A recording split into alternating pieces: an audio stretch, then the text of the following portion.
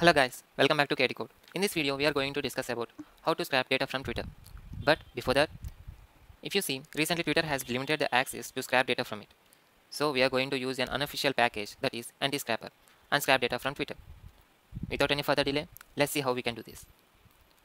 The first step is to install the ntscraper using pip install ntscraper. Run this command.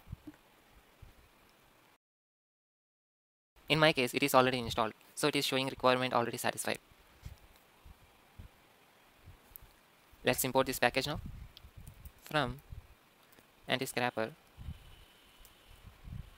import knitter. Run this command. We are importing the knitter instance from this scraper. That's it. Now let's create an object for this knitter. Let's say scraper equal to knitter and give brackets like this. This will create an object. But if you go according to the documentation, you can even use this, or you can use some parameters inside this object, creating object, like log level equal to 1 and skip instance check equal to false, like that. Run this command. Let's run this command to create the object. It will create the object for us. It will take the free servers from this scraper object. It will search using this package. Let's see. Yeah, it's completed now. It's loaded the instance to the scraper variable. Let's go to Twitter once.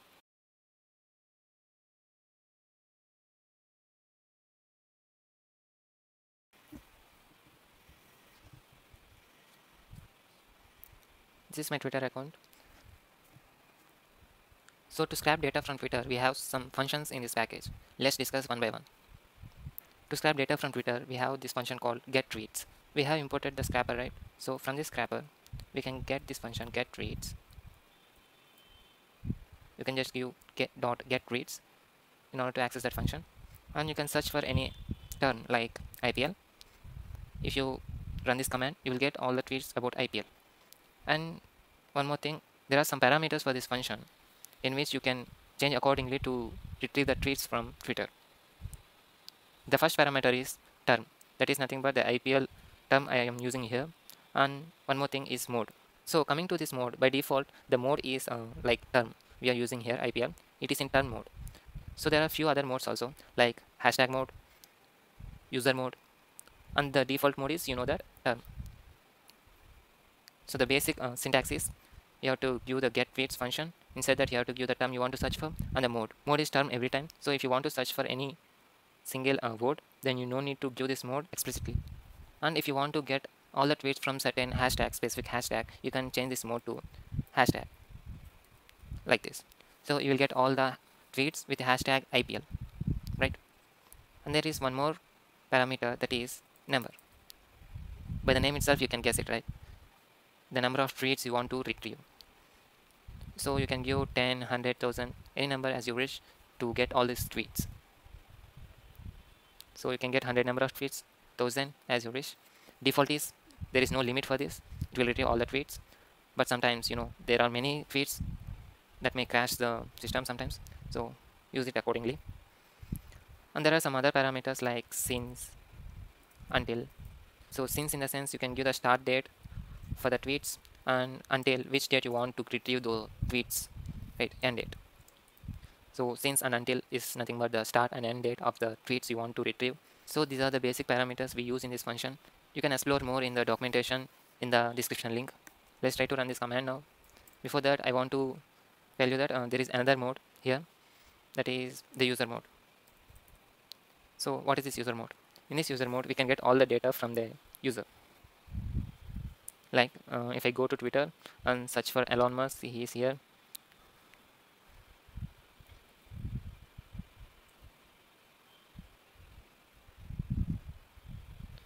If I search for Elon Musk, you can see there is one @identity. This is unique for everyone, right? You have to copy this and paste it in the term position. So if you see this function now, it will retrieve the tweets that made by Elon Musk, because I'm using mode as user, right? So it will retrieve all the tweets from Elon Musk account. That is the number of tweets I'm giving 100. So it will retrieve 100 tweets from Elon Musk, which he made in the Twitter, right? Let's see. Let's see. Let me give 10. I want to retrieve first 10. That is the recent 10 tweets that is made by Elon Musk. Let's see how it works. Let me store this data in tweets variable, right? Let's run it. It takes some time to initialize the instance, and then it will run the command. See, it's saying unreachable, trying again to reach the instance.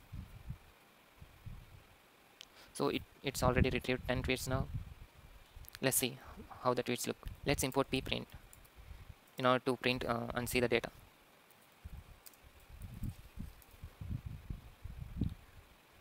Pprint tweets. See, these are all the data we got. Top 10 tweets, not the top recent 10 tweets that is made by Elon Musk.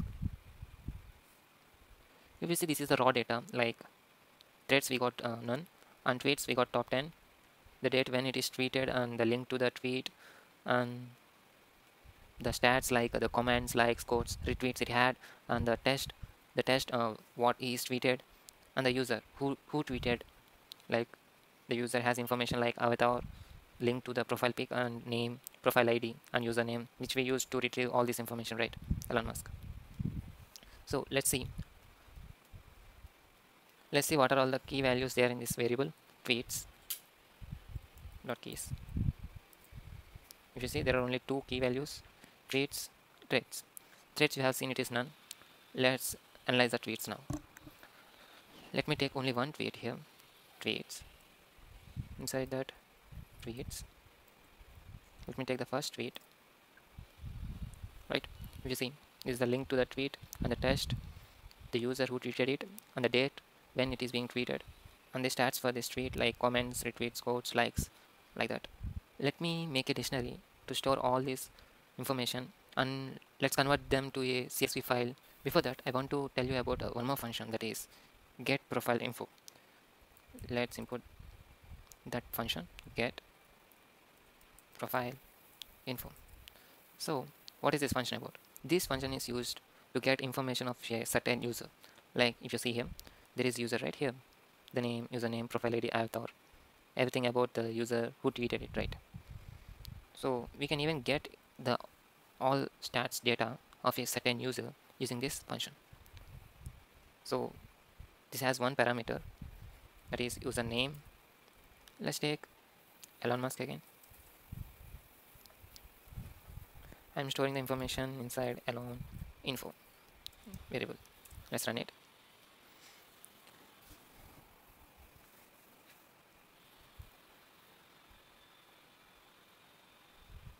Let's print the variable.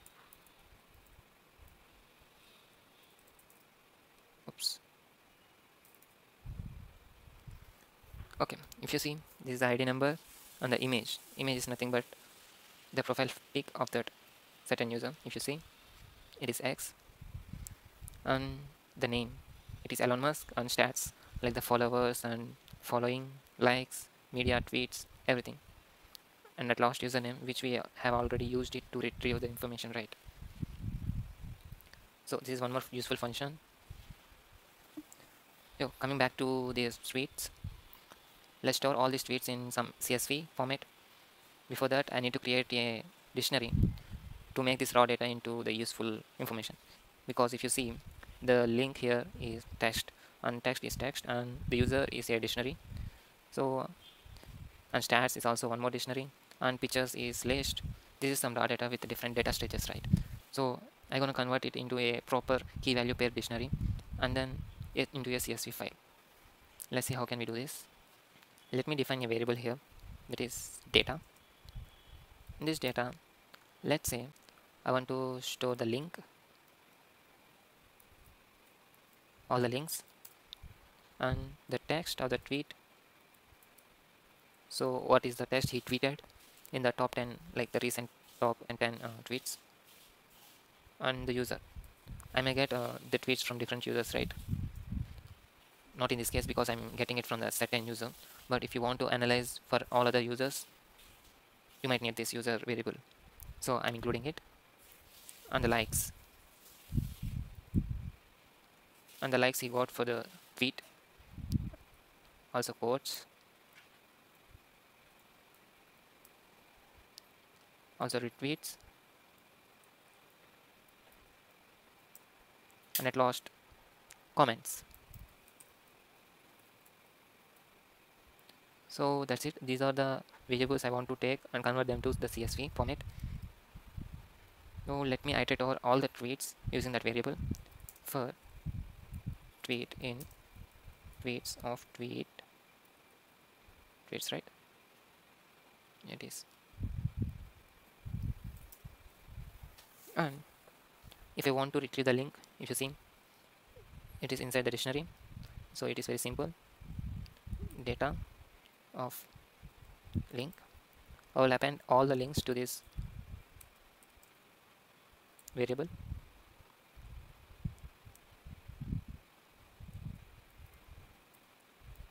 Tweet of link, right?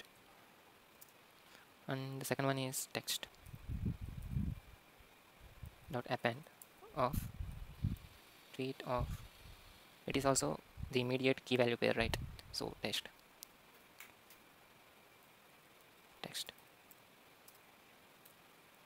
and then user. But if you check it, it is not the immediate key value pair. Instead, it is inside, see, user, and let's retrieve the name of the user, right? So to retrieve the name of the user, you have to go inside the user key value, and then you have to retrieve the name. So let's see how we can do this. Tweet, you have to go inside the user. This is also one more dictionary. So I will give like this to get the name and append it to the user list. Next is likes. So likes dot append tweet of. Let's see how the so if you see the stats inside this, we have all the comments, retweets, quotes, likes, right? We have to retrieve all this information. So as we did in the user case, we have to do it here also. Stats. Inside the stats, we get likes. So let me copy it and paste it for the quotes, retweets, and comments also.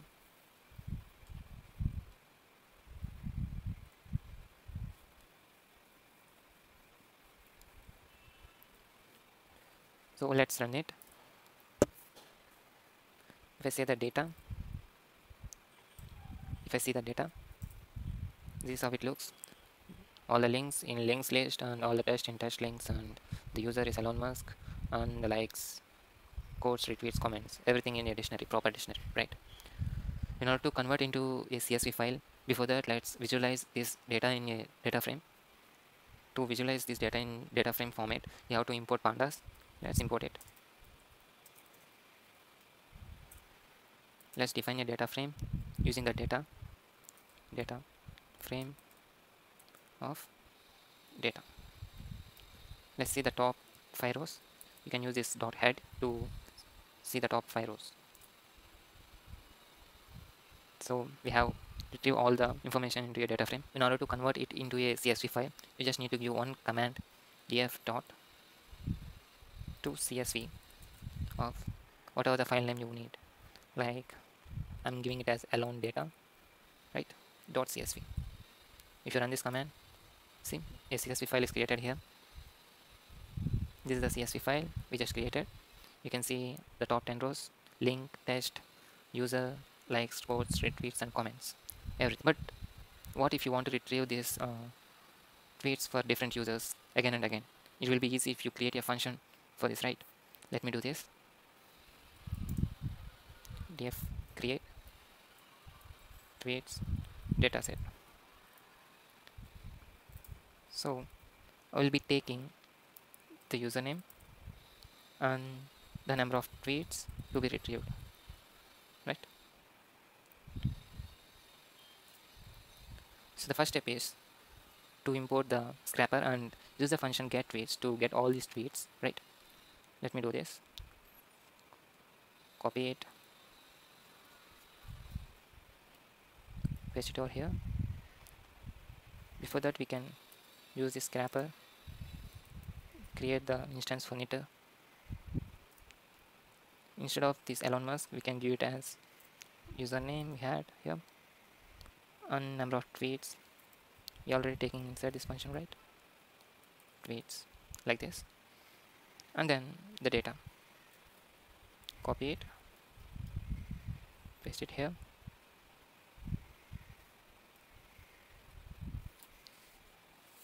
We have to convert into the data frame first, and then CSV, right? Import pandas SPD. We don't need to do this here. You can even do it outside the function. Let me do it here itself. So data frame equal to pd dot data frame of data. We have taught to CSV. So let's take the file name as username plus underscore tweets data.csv. It will make a data set that is having the username tweets data as file name. So let's run it. Let me call this function with some other username, right? Let's select Mr. Beast. If I see here Mr. Beast, I'm selecting the user ID for this Mr. Beast. Copy it, create tweets dataset, call the Mr. Beast. So I want to retrieve top the recent 100 tweets. Let me run this function and see whether it will create our CSV file or not. So it is creating the instance again, but we can even do it outside the function, so it will take less time. It will not waste the time to create the instance again and again. So let's see. So it is retrieving the tweets. It retrieved 16 tweets until now, 27 tweets. One by one it is retrieving. 41 tweets, 57 tweets. It will go until 100 because I have given it as 100 here. 71 tweets,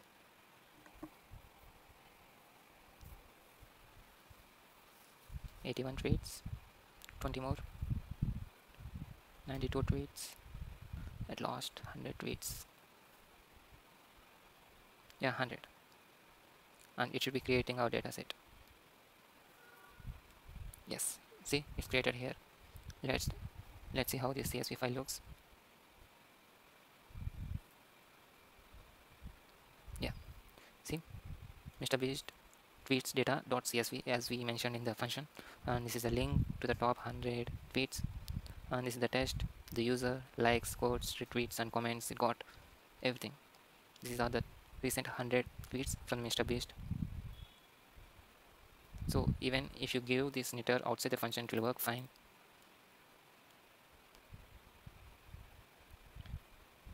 You can define it outside the function, and you can just give this function name and call the user with number of tweets you want.